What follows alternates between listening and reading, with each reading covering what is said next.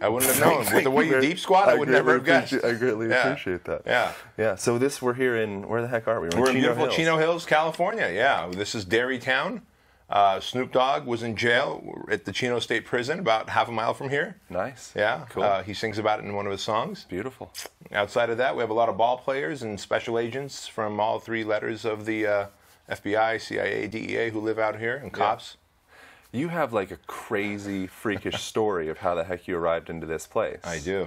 You had gasoline in your hair. I didn't arrive with gasoline, but I did get gasoline in my hair as a kid. Yeah. Can you tell what the heck that was? Yeah. Because you just like randomly threw that out. Like, I need to know. Well, it's a good hook, right? About. It's a good hook. It's a good hook. Yeah. So check this out. We escaped the Soviet Union in 1980. I was 6 years old. And when some people are like, well, were you scared? When you're six years old, you got your mom and dad. You really don't care about anything else, right? And so all I knew is we're going on a vacation or something, because I'd heard we're going to Italy. But we escaped. My dad bribed the communist government to let us escape into Italy. From Italy, we went into the American consulate. From there, we said, hey, we are political refugees. We hate communism, and we want to go to the United States. And we legally entered the United States in 1980. I was 6 years old. That part's important because literally 3 months later, we're living in some slummy apartment in Cypress, California, and the apartment complex is so dirty, so filthy that I got scabs in my head, right? And we don't speak English, we don't understand the culture, we're broke, we don't have any money. My dad literally has a paper route, he pumps gas, and he works at a pizzeria. My older brother both have 2-3 jobs. Me and my mom stay at home and make do. And so my mom figures out that I've got lice.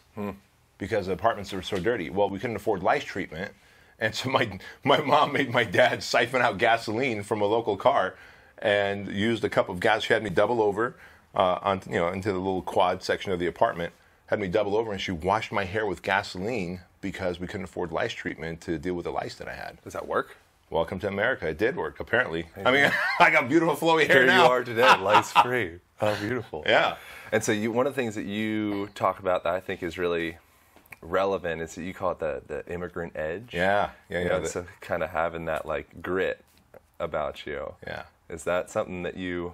And I don't think it's exclusive to immigrants. I think it's exclusive to anyone that comes from Pennsylvania, who probably comes from Amish country. Yeah, represent. Right. Amish country, or like, let's say, steel workers, people who have really struggled, who have struggled growing up. I found have what I call it the immigrant edge, because I'm an immigrant. Yeah. When you've suffered, you've eaten out of garbage cans, you've government cheese, government bread, food stamps. You had to make the decision between, do we have lights or electricity, or do we have running water? My dad had to make those decisions a lot as I was growing up. Yeah. And so that kind of gives you this advantage that when you grow up and you start a business or you start a family and you have some hardships, you go, wait a minute, this isn't as bad as that. You always have something to compare against to. Yeah. Right? And you go, this isn't so bad. And so it's almost like this adversity has become an advantage in my life, because we moved around so many times. I went to so many elementary schools, junior highs, high schools, that I know how to build rapport with a quickness, because I didn't know how long you and I are going to be friends before we get kicked out of an apartment and have to move across town, new school.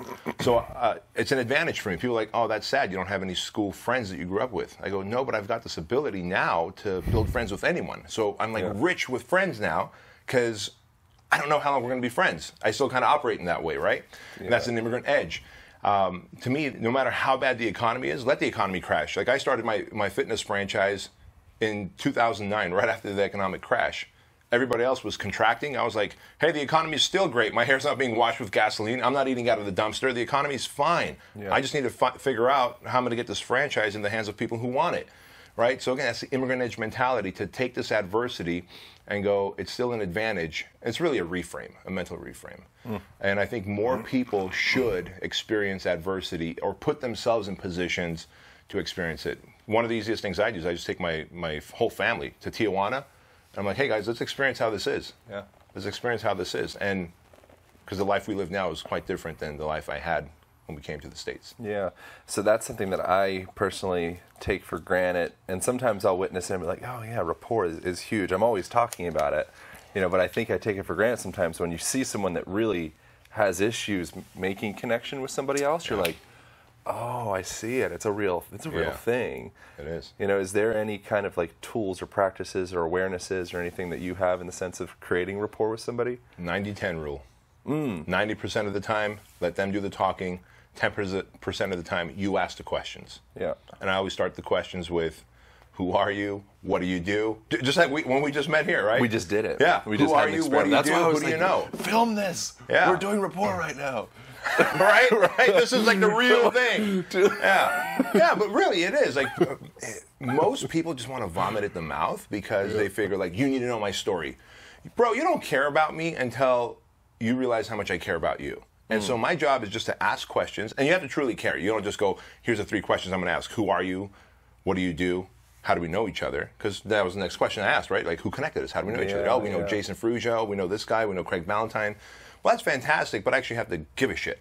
I have to care. And if I ask with compassion, you see that I understand and care, you're going to start actually asking me questions, and the rapport starts getting built. Yeah. But most of the time, it's the other 90-10. We want to just vomit at the mouth and tell you, let me tell you who I am. Let me tell you what I do. Let me tell you where I came from. Let me tell you the hardships I had. And you're like, I got a story. I got a life. Yeah. I want to connect. You actually gain power by listening to someone. I've noticed this as well. This is all things that I'm starting to, I think, steadily, maybe with the podcast, becoming a little bit better of a communicator. I'm nascent, you know, but I'm like, oh, okay, I'll see some things. But sometimes I'll meet people and they'll just be vomiting on me about all the stuff that they do and this and that, and I can kind of see their face looking away, like in disbelief in certain things that they say, and you're kind of like, oh, you don't believe what you're saying, you know, and you're saying a lot, but you're not really actually saying anything. Yeah. You know what's funny about that? Well, I've caught that too, and so my wife and I she's on her 8th time going through psychocybernetics. I'm on my 4th. I'm a little slower reader. I don't know what that is. Psychocybernetics, great book by Maxwell Maltz. He was check this out, he was a cosmetic surgeon in the 40s and 50s. He started in the 40s, went to the 50s. Cosmetic surgeon. And attorneys would come to him. At the time, it wasn't even a cosmetic surgeon, plastic surgeon. Plastic surgeon. And the only time people would come to him is when a burn victim, a car accident, right? Like, hey, piece my face back together, make me look somewhat what I used to look like. Yeah. But he found very quickly that attorneys would come to him, beautiful models would come to him, and you know, the attorney would say, well, I need you to help pin my ears back just so. And if you can pin my ears back just so, and he would ask why. Unlike all the other plastic surgeons, he would ask, why do you want that? Well, you know, I'm in court a lot, and I know that if I just had my ears pinned back just so, I would communicate better, I'd feel more confident about myself, and I would win more cases. And he realized very quickly that there's a self-image issue that everybody suffers from. Right. And so we all talk very quickly and want to vomit out our story and try and hope that we can throw enough stuff at you so that you can hook onto it and go, okay, there's a commonality there. But we talk quickly because most of the time we grew up with our parents not wanting to listen. So it's like, get out with it, son. What do you want to say? We go, blah, blah, blah, blah, and we throw up at them. And we grow up, we still have that self-image of what others think, or we think we know what others think of us, which is, they're probably not interested in me. There's nothing spectacular about me. And I'm going to do what my dad wanted me to do, which is just get out with it already or else. And so people still speak that way and then turn their face away, retract, simply because they're reacting to how their dad treated them and never did the work on the self-image. Great book, Psychocybernetics, yeah. Yeah, I gotta check that out. I was just reading this thing, Aldous Huxley. Are you familiar with him at all? I wrote a book called The Island. Pretty rad guy. Show notes, Aldous Huxley. And one of the things he mentioned in there was certain music. He referenced like Mozart and Beethoven, and a big thing is the spaciousness in the music, right? So that capacity to have a pause with someone, all of a sudden it creates this space of like maybe engagement or allure or whatever it may be. You know, they compared it to some other musicians where it's like, no, no, no, no, no. You know, it's like, and it's cacophonous. It's hard to grab onto anything because there was never that confidence to create space. It's like, I don't need to fill every second. Sure. You know, is that like a practice of some sort, or is that something that you just have? I think confidence is a huge one. I think confidence, it comes from confidence. I think the less confidence we are, the more, it's just like the bully thing, right? The bullies who are most aggressive, violent, are the ones who lack confidence and therefore roar, roar, and roar louder.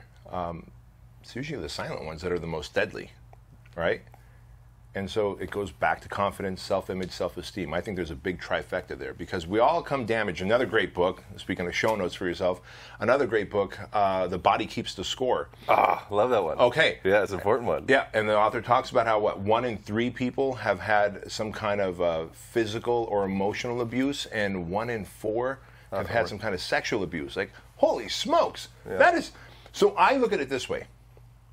We're all walking around, even though, let's say we're friends, we develop a friendship, and one day you text me and I'm like, hey bro, sorry I can't make it, something came up, and you're like, heard about it.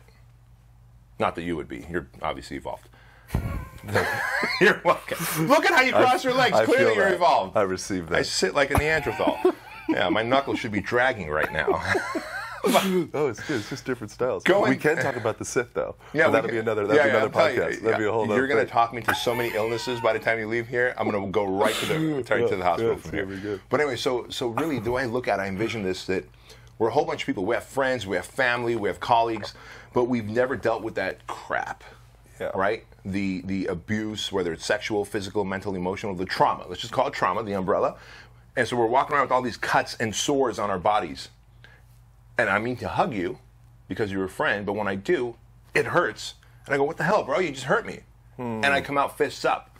And I think when most people react to a text message like that or overreact to things or misread things, it really is because you haven't healed. And if you haven't healed, you're lacking confidence. Now you're saying my loved ones are hurting me, the spouse, my kids, my friends, my business partners, and are they really? Or you just haven't healed and you haven't done the work, and maybe it's about time you do the work, because statistically speaking, most of us are hurt. Yeah. Yeah, it's like the filter that you perceive the world from. The first step, I think, is, Joe Campbell, I mentioned this a lot on here, is he calls it detribalization, which is you go outside of your tribe and you realize for the first time that you actually are raised from a tribe. Yeah. So everything that you thought was normal is not normal at all. It's just within that dogma that you were indoctrinated into. Yeah. And I think that's the same thing with like the trauma that you may or may not carry with you throughout the day. To you, it's just normal. But the process of being able to witness yourself and realize, like, wow, I have this whole big, deck of filters that I perceive the world from.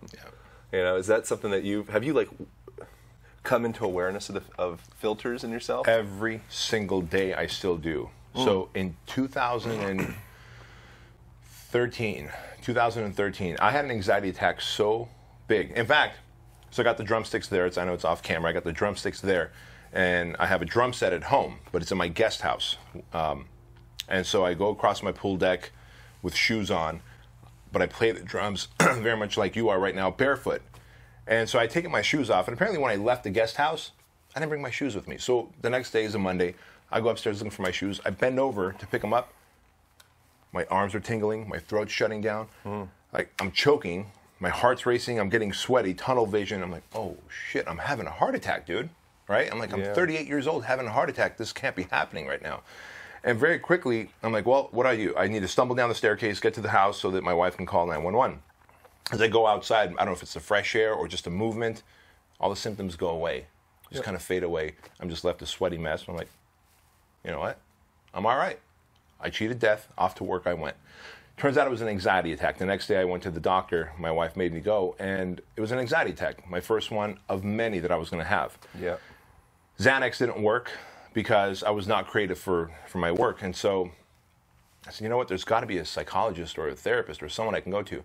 Found a therapist, went to him after 16 months of work. The first 4 weeks, we worked through my anxiety attacks. Fixed, gone, done. I knew how to deal with it, right? What did that look like? And I'll tell you what it looks like. Yeah. All anxiety is anticipation of future pain. When someone is having an anxiety attack, they're really anticipating some future pain.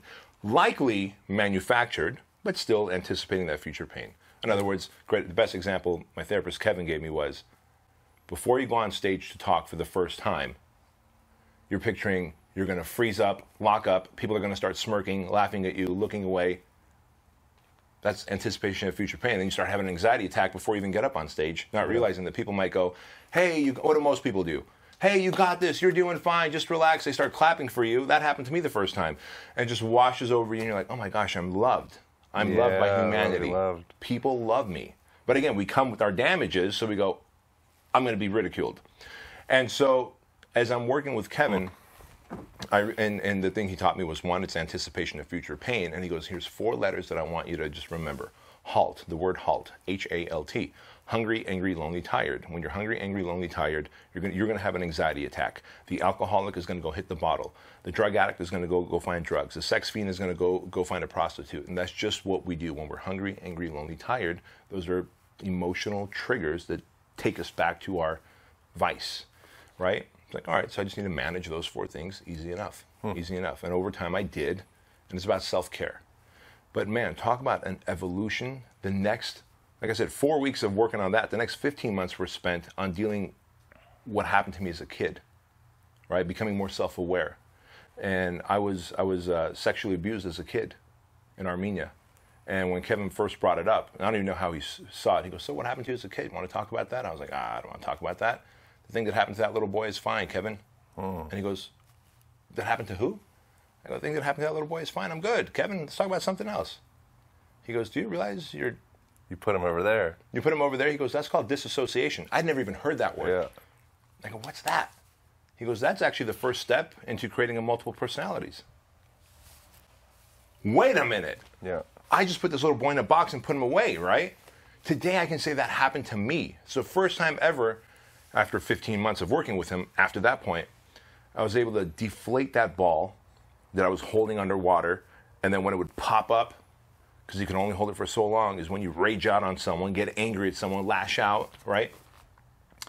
And now I just look at it's just a blip on my radar. We took the air out of that because in the air inside that balloon for me, that ball that I was holding underwater, was rage, confusion, and shame. I dealt with it. But we forget to, and when you deal with that, that's almost like that little arm that lets the car go through. Now that allows me to explore other parts of my life. But I was stunted until then, and I protected myself by building muscle, by creating 7 different companies, all on recurring income. And I was so proud of him. Like, Kevin, I got 7 companies, all on recurring income, all 7 or 8-figure businesses, and I'm going to create 10 more. And he's just like, oh man, he's protecting him, like insulating himself. It's right? worse than I thought. Yeah, exactly. And so I was so unaware of who I was, unevolved, and I needed that journey. It was painful. Many times I walked away with foggy-headed, feeling like I was walking through molasses. I tell my wife, I just feel like I'm walking through molasses and I'm foggy-headed. But the outcome was amazing. I think more people should take that journey, whatever that journey looks like to them. But it's painful. It's scary. Yeah. Yeah, the HALT. I really like that. And then it's kind of ironic that oftentimes being in the depths of the HALT also is where most of the epiphanies and like the truth and kind of that communication with a deeper part of yourself. Yeah. So as long as you stay within the bumpers and within the insulation, then it's great. You probably won't have an anxiety attack, right? But it's kind of like anti-fragile kind of thing. Yeah. Like we need to have little skirmishes in order to actually evolve and not have a big nuclear explosion. Exactly. You know, so actually, I think that sometimes we have, as you're saying, I'm like, yes. And then I think there's also something to embracing the HALT. You know what I'm saying? Mm-hmm. You know, is that something have you learned from your HALT experiences as well? Is that something you can kind of... I have, and it's exactly what you said. And the example I can give you is, you know what? I might take 3 or 4 Advil if I have a headache. Yeah. Now, if I take a whole bottle, I'm likely going to have some kind of an ulcer or some kind of an issue. And it's no different than when you go to the gym and work out. If I'm constantly breaking down my muscles and never given enough time and food to re-heal, I'm likely going to end up with liver damage or kidney damage in the hospital, right? But if I actually tear down my muscles in the gym when I work out and then feed it, rest it, nurture myself, it's going to grow. So we do need to push ourselves into the adversity, into the pain, into the darkness. Yeah. It's when we go off the deep end. And I would constantly, all of the type A personalities go off the deep end because we are all in on everything. You know, people listening to podcasts while driving and brushing their teeth, you're probably type A, because if you weren't, you would just do one thing at a time, and odds are it would be something that wouldn't be, you know, growing your mental space. It would be something more trivial, like just wasting time, whatever, playing video games mindlessly. Right. The concept of wasting time I find really interesting. You know, someone that has a large void to fill, like I think myself, and it seems like you're, you know, certainly alluding to yourself. sometimes that feeling of I always need to be, optimizing or making it the most efficient or making it a little, and it's like it's all a do-based mentality. And culturally, again, we kind of almost like frown on people that are more in like the B type space. Yeah. They're dirty, stupid, mindless hippies. I wouldn't say they're dirty, stupid, mindless hippies. I wouldn't go that far. But You're pretty balance close between the two. Yeah, Sometimes they are kind of mindless hippies. Like it's not if you're too much B, well, a little do. Yeah, and if you're too much A, listen, you're gonna have a heart attack and die, and you're gonna leave your kids orphaned. Yeah. I mean, that's just the reality. It goes back to am I gonna take the bottle of Advil or just 3 pills? Yeah. Right? It goes back to that. Am I gonna explore the darkness or am I gonna go off the deep end? Yeah. Right? And look for a rope to hang myself. And that's unfortunate what happened to Robin Williams. Right? He was constantly exploring, and that's where his best humor came out of. Like, I'm a big fan. I've watched documentaries. I've read all about him. His best humor came from the darkness. Yep. But when he was left alone and just kept looking over the edge, let me just get a little closer. Ah, there I went. What's your alone time like? When you don't have any kind of work or any type of success to kind of anchor yourself off of? I love driving. I love surfing. So the things that really require, I love going, there's an outdoor shooting range out here. I go outdoor shooting, and my alone times are spent doing that. Rarely do I read books. I listen to audiobooks. Yeah. But man, I just love to drive. For example, Craig Ballantyne and I, we spoke at Joe Polish's event last week. We both had flights to fly back to Southern California. I'm like, hey dude, let's just skip our flights and rent a car and drive back to the desert. I go, I want to listen to an audiobook. And it wasn't even like a make money or marketing audiobook. It was really just a fun book. Yeah. About, I know what it was. It was the operator, the Navy SEAL that killed Osama bin Laden, and how Navy SEAls think and operate, and how I love those their mindset stories. is way different. Yeah, right? It's so different than my life, but for some reason when I watch those movies, I'm like all in the whole time. And that's probably why it's so different than my life. So different. Yeah. And so Craig fell asleep, and I was just driving through the desert in like 5 hours. I love that kind of alone time. I love complete seclusion. Like, I go to the ocean, to Dana Point, and I surf during the week when no one else is in there. It's just me and maybe an old man who's obviously retired. And we'll talk a little bit, then he'll be 100 yards away and I'm over here. And I'm in my own thoughts, and I love being in my own thoughts. It's almost like I can feel myself vibrating with rejuvenation. It's the only word that comes to mind. It's like being refilled, because every day I'm being taken away. People are always feeding off of me. I look at it that way. Like, hey, coach, can you help me up on my business? Can you coach me up on my mindset? Yeah. Well, where do I plug in? Yeah. Coaches are great. I've got coaches. But I also need rest time, and I value that rest time. I protect that time. You've come to a point where you have so much access to create, and you have so much access to give back, and to, like, it's the model that you have is like any time that you want to put your energy into that, you can really, help and support and create change. For a lot of people, I think that the struggle is maybe the feeling like the alone time might be, and I wonder if you still have this experience, but the alone time is like, I'm not doing enough. I used to feel that way. Yeah? Oh man, my wife and I would argue. A 10-day vacation, by day 3, I made it hell for her. Hell. Last year, we went to Scotland, Ireland, London for 10 days, and I was just a bump on a log. Do you have ale? Do you have ale? I just go to different pubs. I just want to drink ale and have a good time. But again, it's that evolution of doing the work, because I felt unworthy of anything unless I was producing. Yeah. Producing an outcome, producing money, producing product, producing great coaching clients. Because my esteem, my value, my worth came from outside. Today it's internal. And so while I have more access to do more, I'm like, nah, because actually tomorrow night we're leaving for New York City, and then from there going to Dallas. We're spending Thanksgiving on the road.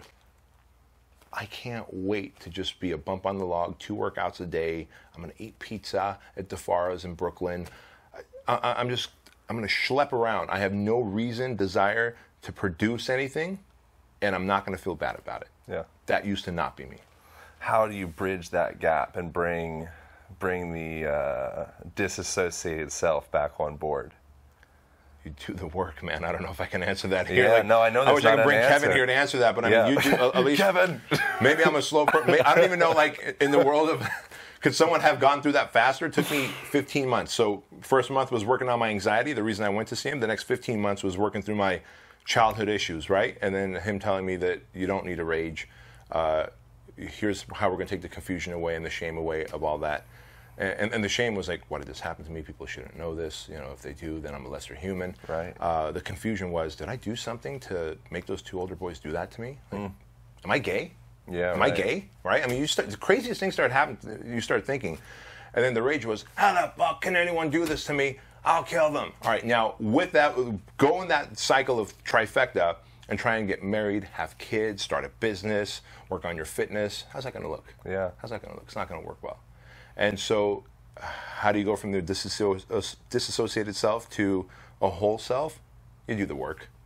What does the work look like? I don't know. What does it look like to everyone it's different for everyone. Is there any physical practices that you found to be beneficial? Because I think that's something that I see with a lot of people working with clients is they're literally starting to almost feel numb, right? I say quite a bit, like, oh, you're disassociated from the back of your shoulder girdle or your back or your glutes, or you're just not, there's no electricity there. Yeah. You're all right here in this little like cell phone world where it may be. Yeah. You know, so the process of starting to re-inhabit yourself, I think one of the ways is through a physical. You know, I think there's probably a lot of different ways, but was there any kind of physical work that? There was no specific physical work we did. In hindsight, as you're telling me this, I'm like, oh my gosh, I realize what's happening. I actually gave myself permission to go and get a massage every week. This is going to sound crazy, but I didn't want people to touch me. But I didn't connect it to that. Aaron, I didn't connect it to that. You just made a big connection here. Good. I didn't connect it to that. I was just like, I'm too busy. I don't need it. I'm fine. I foam roll, bro. What do I need you for, right? But you're foam rolling yourself. Yeah. It's different. Yeah. Now I just give belly hugs. I make sure my belly button connects to your belly button. And I hope Craig doesn't. Well, if he sees this, he needs to hear this anyway. I yelled at him for it. I was like, hey, no more sideways hugs. I want heart to heart, belly button to belly button. Yeah. You know, that's a hug. That's a hug. And so, but I'm able to do that now because I've done the work. I'm able to go to a massage therapist every week because I've done the work. And it feels good. I can accept that. I'm okay with it. So that's really the physical work. My workouts, morning workouts, are my ritual. I have to do that, otherwise I'm unbalanced. I'm not a good human being in any way. I'm unproductive to my team. I'm unproductive to my clients. So that's a big part. That's my anchor, as Dwayne "The Rock" Johnson calls it. That's his anchor. Those are the extent of my big physical works that keep me grounded. But it feels so good to have someone manipulate your body in a way that a foam roller could never do, or could never do. Yeah. Right? What do your days look like? Is there any kind of like morning traditions that you have, like things that are really crucially important to keep you in a good place? Yeah. I do realize that I'm like a German Shepherd dog. Let me just start off by saying that. And a German Shepherd dog specifically must be doing something that makes them feel like they're contributing to the farm that they're on.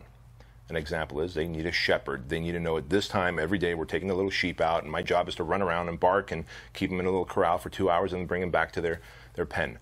I've got a dog that's part German Shepherd, part Mastiff. She knows every morning, her name is Cookie, that we need to throw the ball 10 times, and she loves that. She looks forward to it. Once she does that, then you can just see her relax and look out the window at the squirrels and growl at them because she's in here and they're out there. I'm very much like the German Shepherd dog. I need a routine. We're going to New York. I already know what my routine is going to be because we've been to New York enough.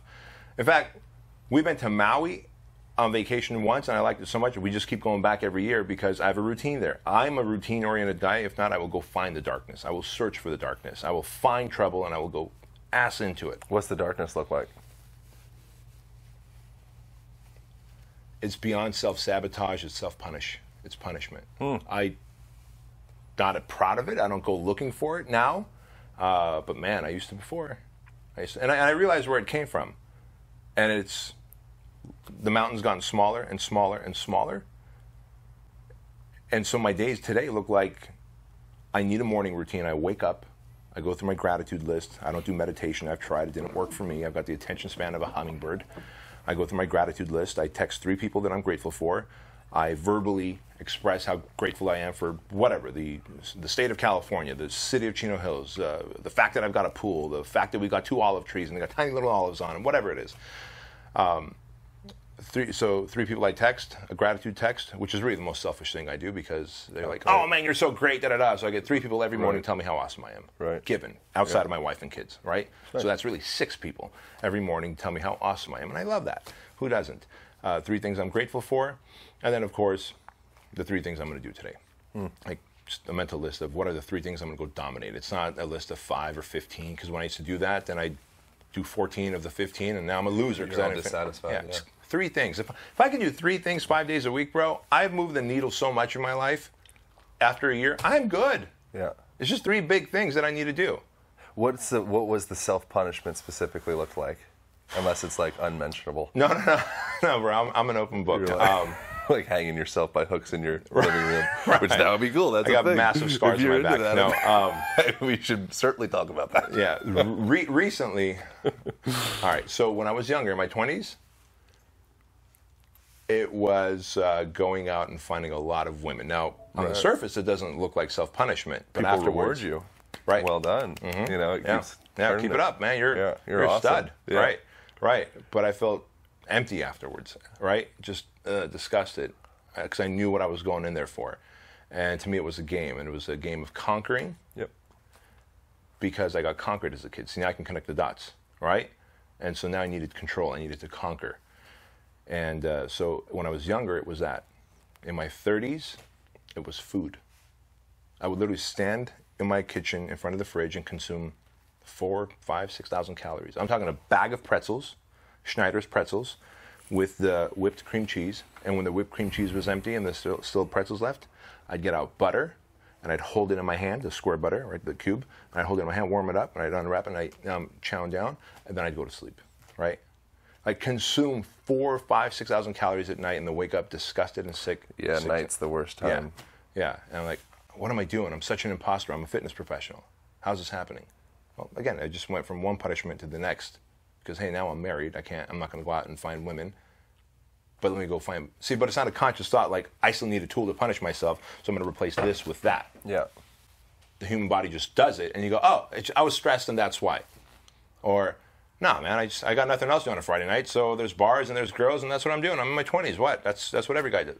But how do you feel afterwards? Yeah. That's the question to ask. How do you feel afterwards? If you're like, man, I feel great. I can do it again. I feel energized. I feel like this is good. Cool, man. Have at it. Fill your boots. Yeah. But if you feel depressed, if you feel dirty, if you feel, in my case, like an imposter, bro, you got to explore. Yeah. And that's what I finally decided to do. Thank God for those anxiety attacks, honestly. Like, huge. They were a gift to me. Totally. They were a gift. I do the overeating thing.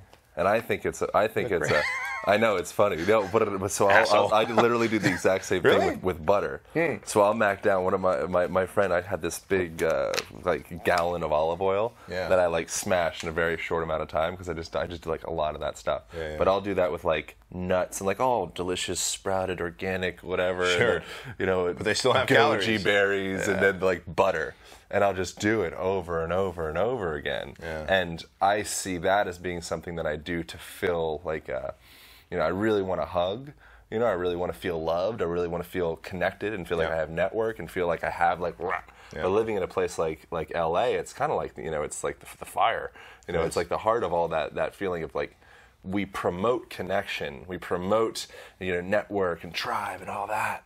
But oftentimes you have a bunch of kind of like blind little individuals that are just in it for themselves with a mask of network and tribe. Yeah. You know what I'm saying? Oh, I do. That's why I'm in Chino Hills. That's why I'm exactly 48 miles away. Yeah, look at the open space. People nod at you. They're watering their grass. You drive by, they nod at you and give you a tip of the hat. Right. I'm here for. I have created a bubble. My wife calls it my 2.5 mile bubble. My HQ, my gym, Starbucks. And actually, Starbucks now comes to me, as you saw. But Starbucks is nearby in a 2.5, and then and the sushi joint, Sushi 10, that I go to, which I would have loved to have taken you today. But anyway, the point is, all of that, my house, my office, all that is in the 2.5 mile bubble. And I just want to live in it because it gives me a sense of peace and control. And if I can get people to come to me instead of me going to them, great. When I do go to them, I always go, what is my bubble going to be when I get there? Whether it's New York or London or wherever, because if I don't have a bubble, if I don't have a routine, let's go find some trouble. darkness. Whoa. Sounds like a good opportunity for you to ditch all that shit. See, like, buy a one-way ticket to a random place and see what happens. Or not. Well, Maybe I mean, it's a these bad days I thing, think I'm so, like, disciplined. I think you're evolved past that. So I think sometimes we can do that too, where we attach to the feeling of like, this is who I am, this is how I respond to that situation. It's like, dude, that was 7 years ago. Yeah.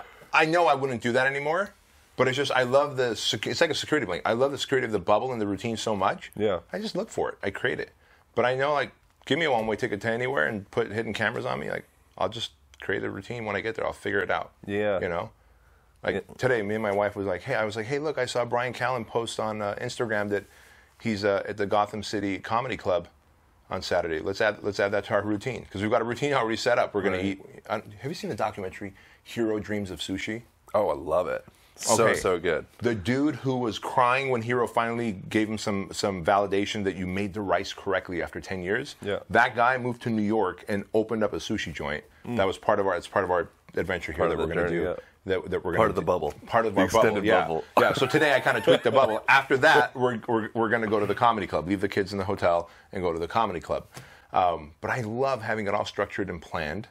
But if I bought a one-way ticket to wherever unplanned, I'm so evolved these days, thankfully, that I would just look for structure and discipline and routine. Yeah. It feels good. Yeah, I think it was like Alan Watts. I was listening to some audio thing he was saying, and he's seen guys in India create a sacred space just by creating, literally like taking a stick in the ground and creating a little circle around them. Brilliant. I think that's the really beautiful thing, and that's something Brilliant. that I've gathered upon staying in hostels and random places around the world where I'm like, this is not in alignment with what I'm creating, you know? Yeah, but at the same time, like, okay, I'm in that.